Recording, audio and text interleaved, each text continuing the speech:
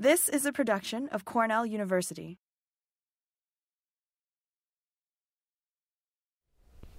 So yes, I'm going to talk about one of our most favorite plant types today. And as I go through this, what I'm going to try and get you to do is to think. And I'm going to put some things on here that basically might change your thinking, might solidify your thinking, but I want you to think more broadly about weeds, because I think a lot of this has to do with some of our preconceived ideas and maybe some of the things that we've learned over time. But I will just get into this. And this might be familiar to some of you, not sure, but you know, this guy out here, he's not real old. He's laying down on the job, but you can see he's quite frustrated. And you know, asking him about this new frontier. Well, are you kidding me? This is no new frontier. This is the same old thing that I've been doing, you know, for the past few years of my life. So, our attitude towards weeds. Now, I've put this into. I'm just giving broad terms to conventional thinking and sustainable thinking. Now, these are not good or bad. This is just how we sometimes tend to think. So in conventional type systems, you know, typically you want 100% weed-free. We know that they negatively compete with available resources, so eliminating weeds is number one priority. And there's a relationship with economic losses associated with those systems. In more sustainable systems or sustainable thinking, you know, often it's density thresholds. How many weeds are out there? Can I get by with, and are they really having an impact that I need to work with? Also, plant diversity. So thinking more broadly, you know, these are plants. They're adding diversity to the system, and also, are they providing an alternative cover, whether it's a mulch, whether it's, you know, something else that allows these allows them to remain in these systems.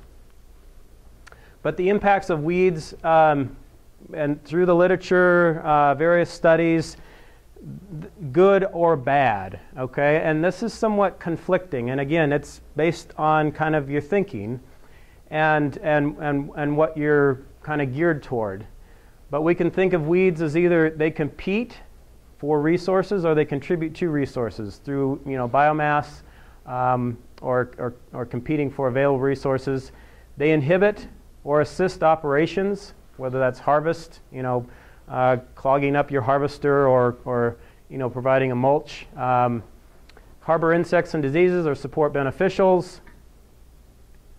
Increase agronomic biodiversity, but maybe lower diversity in our natural systems, where you see invasive plants becoming monocultures.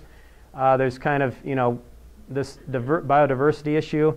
And then also increased production costs, or are we increasing the environmental benefits? If you think of a weed as a plant that has some desirable characteristics. So this is a bit of a conflict, and I don't think it's been resolved completely. But if we look back, so historically, we're looking back because we want to know what have we gone through, what have we worked on. So weed is defined as a plant out of place. I think most of you have heard that definition. But Ralph Waldo Emerson is defined as a plant whose virtues have not yet been discovered. So instead of looking at the glass as half empty, he's looking at it as half full. So over time, now I've put this this time scale back in the early days all the way up to here, and you can see that, and this is basically relating to weeds, you know, whether we had the first hand implements, then we get into horse-drawn, mechanical. The chemical era begins with the first herbicide, or the 2,4-D herbicide. Some, you know, internet was invented in 1973. Okay, why is that important to weeds? Well, I'll get into that as far as technology. We have the first herbicide-resistant ryegrass, resistant to 7 sites of actions. So if you're familiar with the herbicide resistance scenario or issue, there's different sites of actions with the different modes of actions, and this ryegrass here is pretty major, and this occurred in 1982. If we look at certified organic systems, was certified in the U.S. in 1990. The executive order, and everyone's familiar with the Clinton era when they declared invasive species as something that we need to start managing, or they made it an executive order. And now we have climate hubs developed in 2013.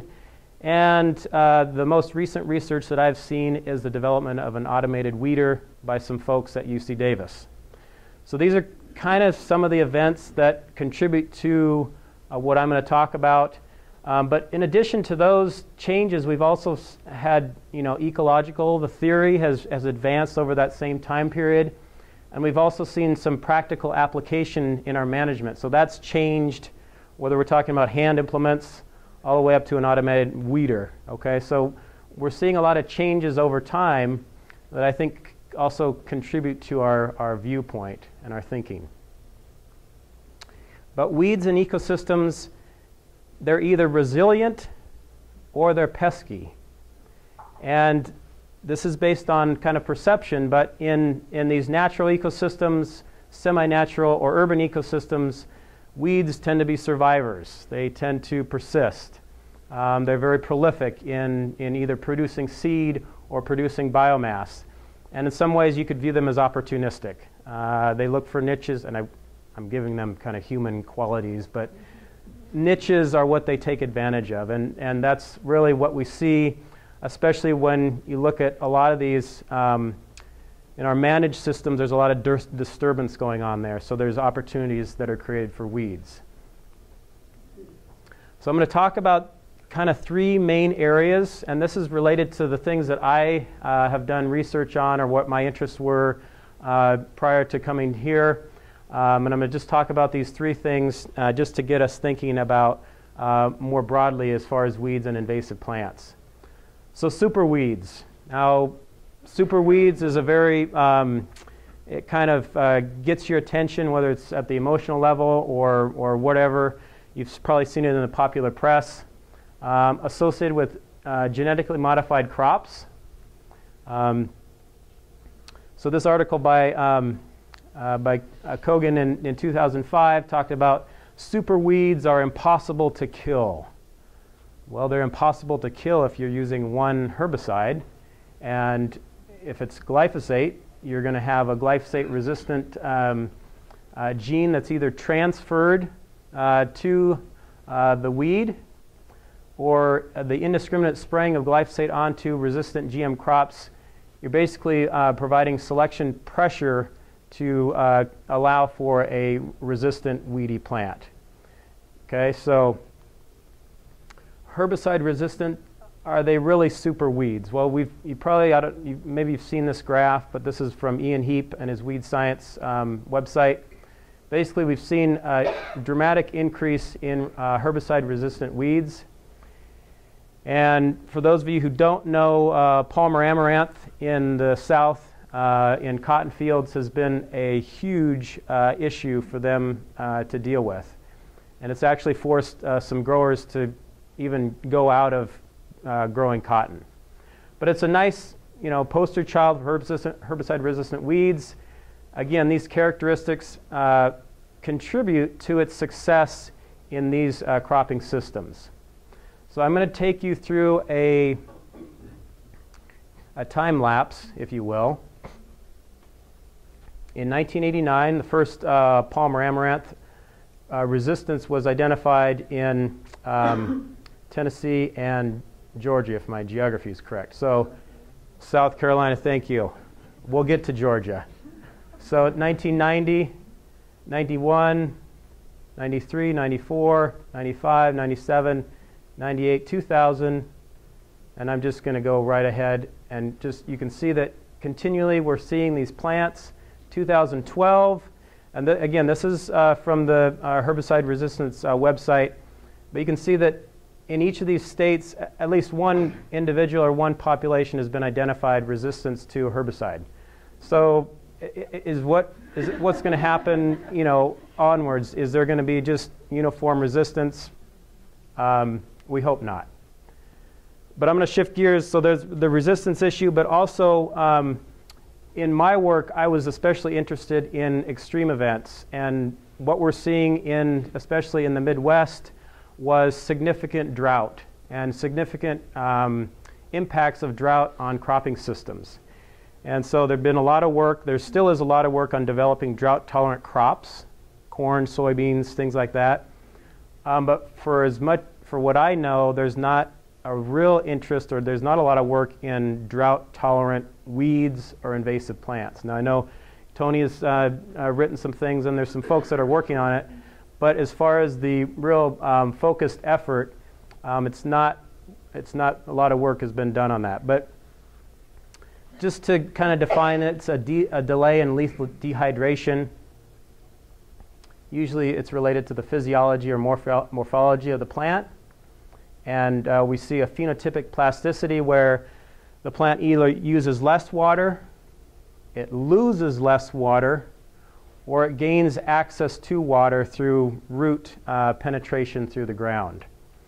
And then there's also the genetic adaptation where over time, if it's another selection pressure that is creating a change in the population. And this depends a lot on the intensity and duration of that selection pressure.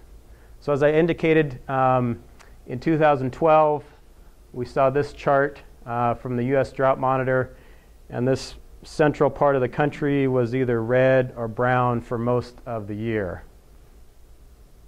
And so I looked at Phragmites australis, which I think you folks have some of that out here, either good or bad.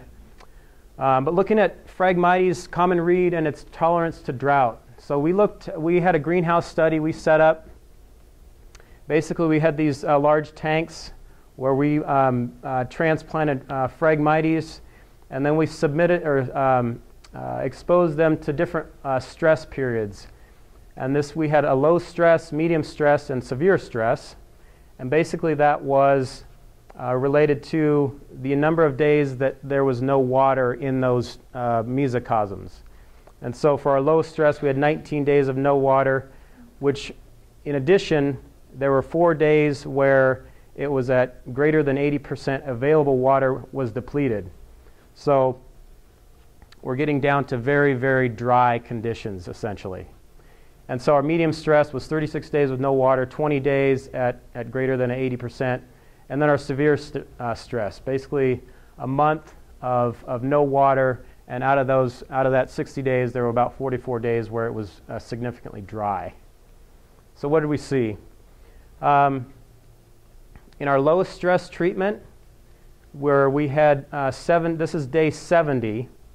So on day 70, we added water back into those tanks. And, looking at this, we'd say, well, that plant is either dead or it has gone dormant. Well, it was actually dormant because 25 days post-drought, it had started to green up. Now, this is just the low stress. I was convinced that the severe stress, we'd killed those plants. I thought, they're dead, absolutely. Well, not the case, because 25 days later, those plants were starting to green up. And you can ask, well, did you get all the water out of that soil? We had soil moisture sensors that were basically reading 0, and I know there's probably could have been pockets of water in those systems, but very much an indication that this plant is very tolerant to drought conditions. And maybe some of you are familiar with that or have worked on this particular species. Shifting gears a little bit, Carduus nutans, which is musk thistle. We looked at an invasion study into cool and warm season perennial grasses, and we had simulated grazing for 2 years. We also introduced musk thistle in the first year, in the spring of the first year, and part of this study was very interesting in that we had normal precipitation 1 year, and then we went into our drought year in 2012, which was the worst drought that they've had on record. So it was really nice for our study. It was horrible for people that were, cropping and that part, but it worked out really well for us to compare that. So I'm just going to go right to the results. And then again, along the The x-axis here is the dates, so April 2011 all the way up to November 2012, and then here's our volumetric water content. These represent the various treatments, whether it was bare ground, musk thistle by itself, warm season grazed, warm season non-grazed, cool season grazed, cool season non-grazed.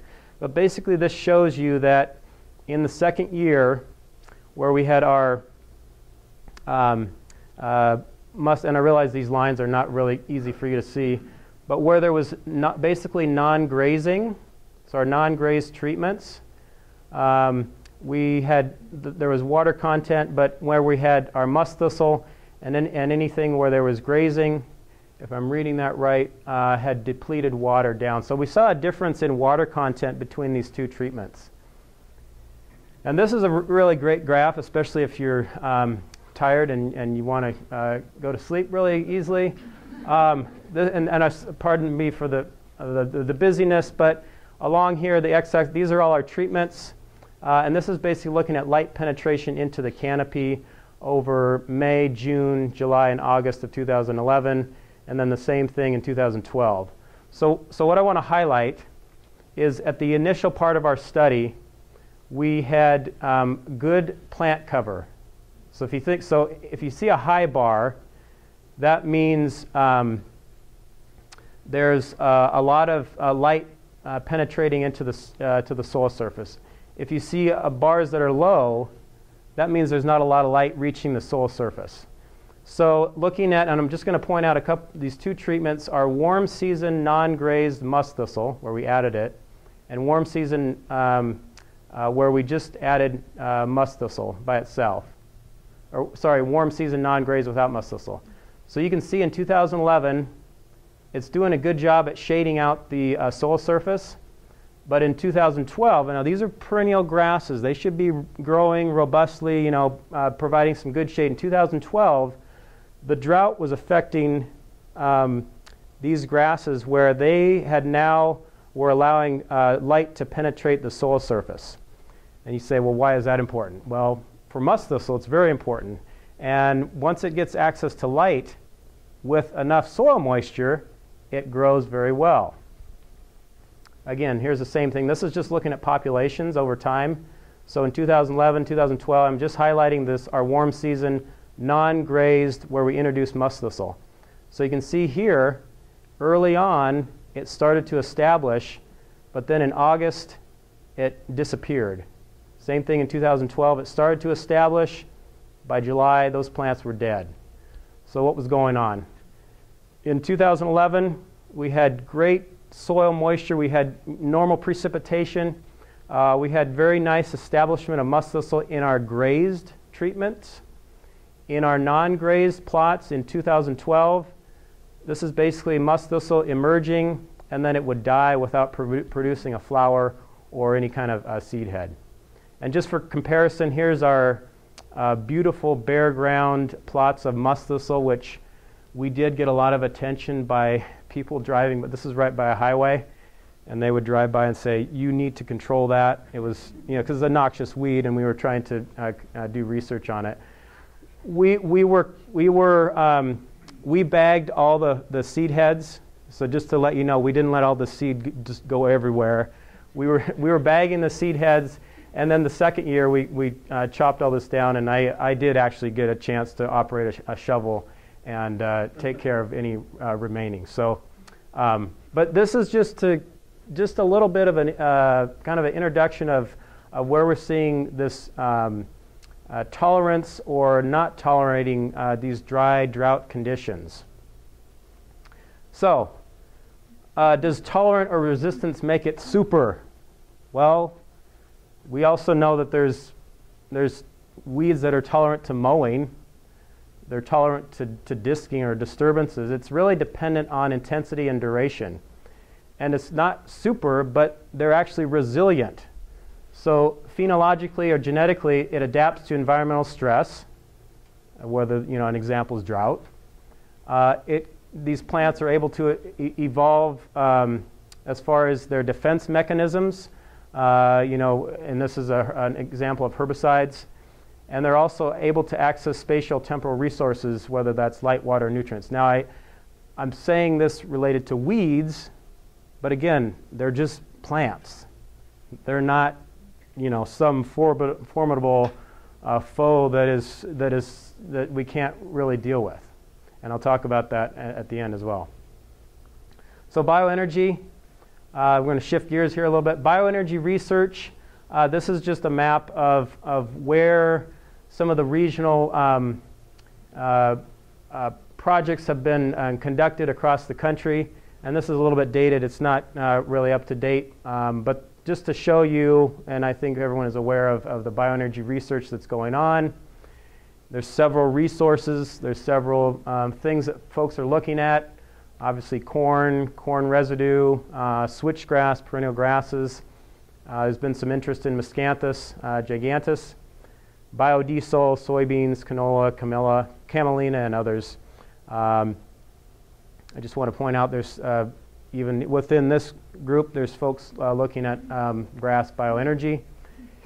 But there's also been some interest in invasive plants as bioenergy sources. And if you look at these three photos, four, my math is not working real well. You can see that there's high amounts of biomass, right? That's the big interest, is how can we create a lot of biomass to create ethanol and provide some fuel. Well, like we discussed for Palmer, invasive plants have some similar characteristics. They're fast growing, high biomass, relatively few pests. They create these dense monocultures, and there's few inputs to kind of keep them going. But on the flip side of that, that is a great scenario for invasion. And there's a lot of potential with these plants. Some are already doing their invasive work. The weed risk assessments, anyone familiar? Are you familiar with weed risk assessments? So assessing a plant for its invasive or its ability to become a problem.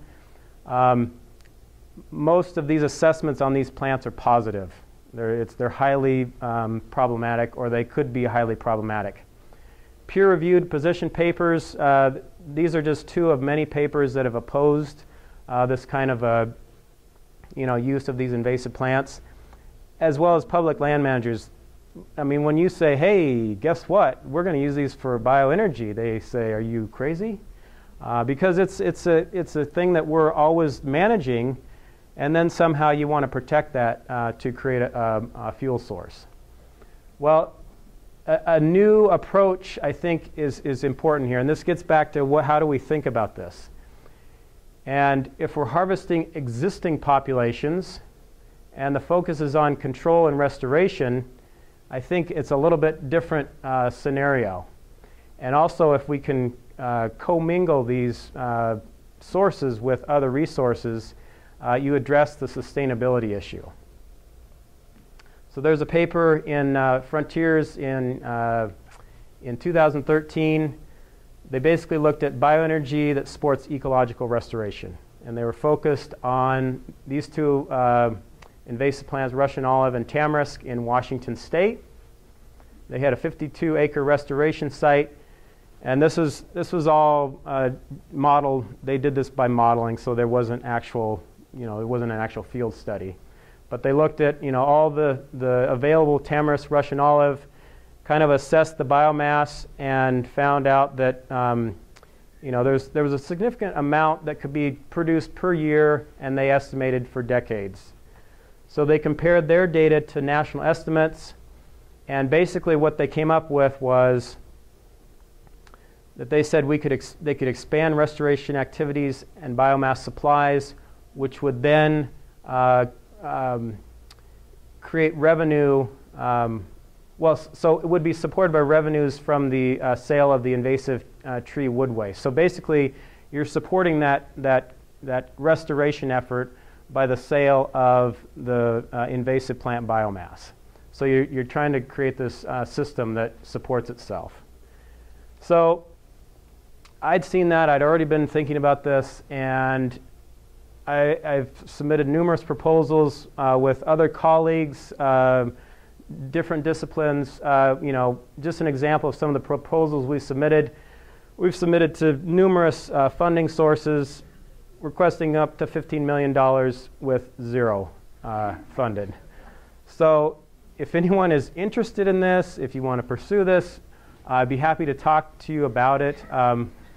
But just realize what you're up against. And I'm going to show you some of the barriers of why. Okay, so it's an ideological, how are we thinking about this? There's environmental risk. We already know that there's a weed risk. And even if you're transporting this stuff, there's potential that, okay, you could distribute it, in the pathway somewhere. Economical, I've run into this over and over. These plants are not sustainable. If we harvested everything, there wouldn't be enough to supply the energy needs that we're looking at. So it's not a particularly energy dense material. There's social issues, conflicting of national agendas. So the Department of Energy says, hey, grow this stuff, yet the USDA says, no, we need to control it. So, you can't, it's hard to go to them and propose something when there's not really agreement between agencies. So we're going through all this, we're having this really good discussion, and meanwhile the invasive plants continue to spread because they don't really care what we think. Okay, so, but this is just some ideas that I've been thinking about and working on when I was my previous location. So the last thing I want to talk about is automation. And just to preface that, so in agriculture, looked at some of the trends that are occurring, and we've seen that land use in ag has dropped from 54 to 51%, so that's kind of holding steady. Labor declined 30%, while agricultural productivity increased 50%. Larger farms, 97% family owned. I guess I'm not going to question. I mean, this is a report by the USDA. But the thing I want to really point out here is the increased adoption of new technologies. And that's really what we're seeing in some of our cropping systems. But in addition to that, we've got these challenges that we're trying to address, whether they're limited resources, water, nutrients, energy. We have conditions that are continually we're dealing with, whether they're pests, diseases, disasters, and now we're seeing climate change, extreme events. But there's also challenges to innovation, the application, logistics, as well as the one we always like to work on is funding. But what is the technology that's out there? What is kind of the new thing that is on the horizon or actually being developed? Well, in our human health system, our human health area, they now have cameras that you can actually swallow, and they can look inside you, find different things that are right or wrong. I don't know if that's good or bad. They can unlock your car from space now. We've all gone through this one where you're going through the airport and they can see everything. And then this one with, they can determine if you've washed your hands because there's sensors that show what's actually been done. So that, could be beneficial if you have a 2 or 3 year old and you tell them what to do and they don't always do it. And then here is the one for all you gamers out there that just, like to get in these. Now these games are getting real interactive and you can actually play, across geographic locations. And but this is the kind of technology that probably is nothing new to a lot of you, and there's even other things going on. But I just thought a new biology for the 21st century, they point out that computational sciences and engineers are part of this biological research that's going on, this emerging trend. And this is a quote from Bill Gates back in 2008 on the special edition on robotics. And basically says, when or even if this industry, robotics, will achieve critical mass, if it does, it may well change the world. Well, we're 6 years later, and I think we're seeing some of those changes even in our cropping systems. Here's John Reed, Director of Production Technology at John Deere. And they're saying that opportunities to follow a different path to higher productivity, one that involves automation control and robotics. So you've seen their 48-row planter, but they're also looking at very small individual robots that move in the field, and that's an area that these companies are looking at as well. So what is the idea with this automation stuff? Well, if we've got weeds in our cropping system, we want to produce this, we want to support these people, but we also want to maintain our natural resources, our economics, but we don't necessarily want to revert to that. So how do we do all this, and can we, use automation to help in this process? If we talk about integrated weed management, a lot of treatment factors that contribute to the decisions that need to be made. And I'm not going to go into detail on these, but selection method, application amount, timing, plant conditions, environmental conditions, these are some of the factors that are considered in integrated weed management. And then you think about, well, if we're talking automation, we've got machine factors that include logistics, if we're working in real time, and then also guidance if you're talking about something that's autonomous. So targeted recognition and application systems actually are possible. And I'm going to show you some examples of research. If you look at the literature on engineering, they're really working in this weed science area more than maybe some of the weed scientists. So they're kind of doing this work, and I think there's a real opportunity for overlap or collaboration between these two fields. So if we talk about the spatial temporal identification and management of weeds, basically predicting where the weeds are based on environmental factors, we're really good at predicting, not always, versus treatable based on location and plant characteristics. So I'm going to focus on this one just in the next few minutes. So based on location, so locating the weeds, and there's some, I think there's been work done, where are weeds in the field? How do we find those? Do you go through and, do it by hand? Do you do it with sensors or computers? But you can create these maps. And this is a comparison of maps created either by manual weed mapping, so going out and mapping those by hand, semi-automated weed mapping, kind of a hybrid between hand weeding or by hand versus using technology, and then on automated weed mapping. And you can see that they're pretty close. There's some relationship there, and what they found was the weed density.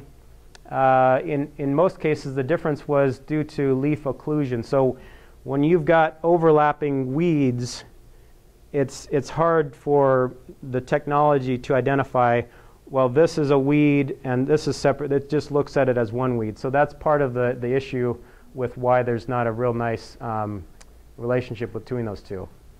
But if we talk about so we know, okay, we look in the field, where are they? What about plant characteristics? Can we look at some of the characteristics of the plant to help us identify? Some of this, and this early work was back in the 1980s, looking at sunflowers and soybeans, and basically looking at near-infrared photography. But we've obviously we've advanced from that point on. In the early 1990s, they've developed these commercial spot sprayers, basically looking at if there's green foliage or brown soil. So when the green comes up, that's an indication to spray. But we're getting beyond that now. We're getting to where we've got a knowledge-based machine vision system, and it's kind of based on these principles. You could view this as a decision support tool, but visually, finding where the plants are, and then through a series of steps, identifying those plants, and then even going to the species classification and population, and then we can develop a weed map that's very specific and allows us to have a strategic approach. This right here is the hard part. You can find the plants, but getting to individual leaflets, looking at leaf shape, venation texture analysis, species classification, this is the problem with this particular approach. So here's an example. This is from the Norwegian Crop Institute. And they tried to do some of this work, looking at plant canopy that was photographed, and doing this on the go as well. So this is not a stop, view, and then it's a real-time system, because trying to get this to a practical application is going to require us to go at a certain speed. So we've got a knowledge-based machine system and application system. And this is, again, the work by the group at UC Davis. And basically this schematic shows you that traveling in this direction with this camera, image processing, computer, and then connecting it to a microcontroller where, okay, we've identified the weeds. Now can we spray those based on the information that we collected going through the field? And they've showed some success, especially where they can distinguish tomato from nightshade and pigweed foliage. So it's right now it's very rudimentary, but they're really making some nice progress in that way. So here's another, looking at it, again, looking at the shape, but also now adding the visual color. Looking at, what are the differences in the color of the plants? Can we use that to help us identify it? And most recently, this group has been awarded a grant to look at doing kind of what they said here is modifying the color of that plant to then allow them to differentiate between the weeds and the plant. Now, what is this going to what effect is that going to have on the production of the plant? I don't know. That's yet to be seen.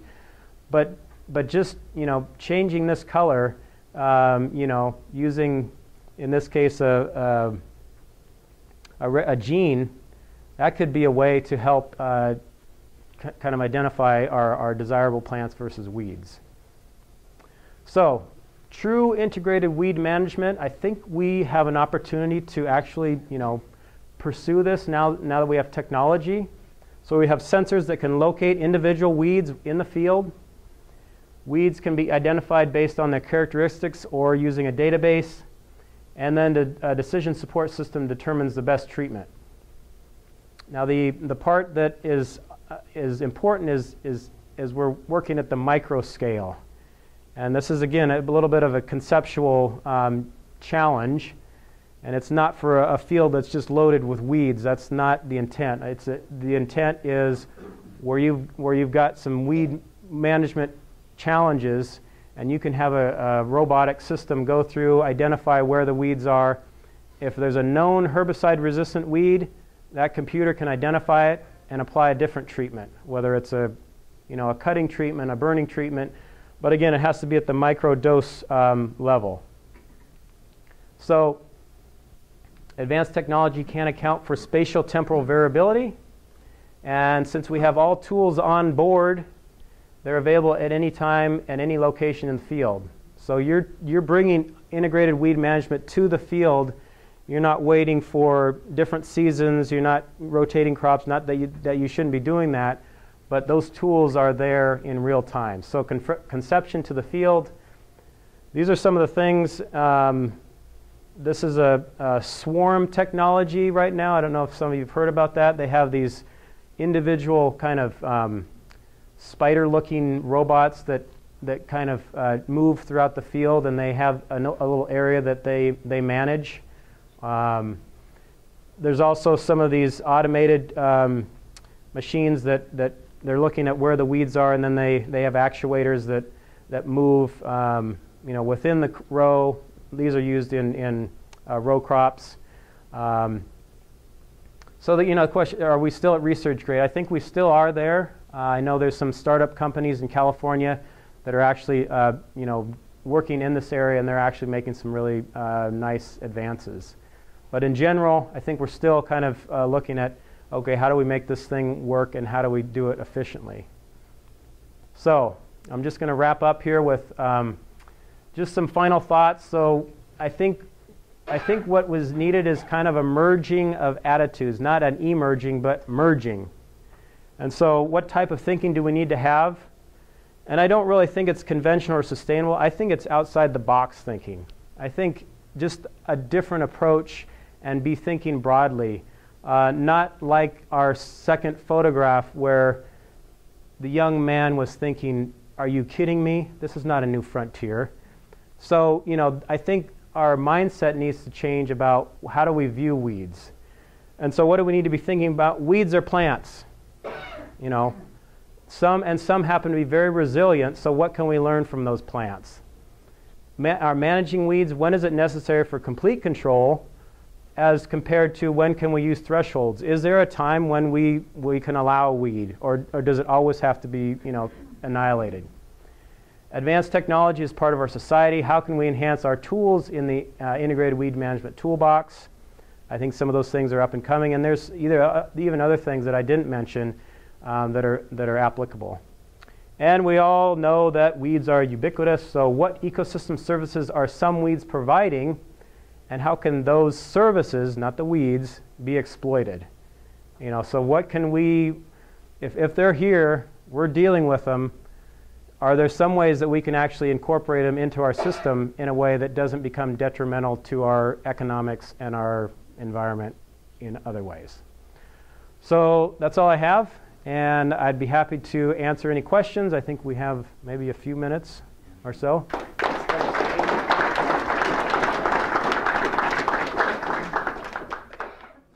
That's a very good question. In fact, one of the things that I was working on before I left UNL was training livestock to eat invasive plants. So there's a person in Colorado, and maybe some of you are familiar, but she has trained cows to eat weeds. Just Google it and you'll bring up her website. But in Nebraska, beef is like the #1 commodity in livestock, in animal systems. So you've already got them out there. Why can't you just train them to eat the things that you don't want?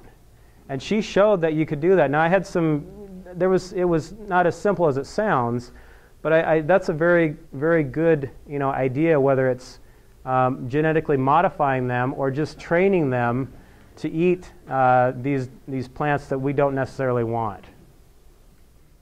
That's a very good question, and it's a good segue to my presentation that I will be giving in a couple weeks to the Department of Natural Resources on invasive plants and ecology.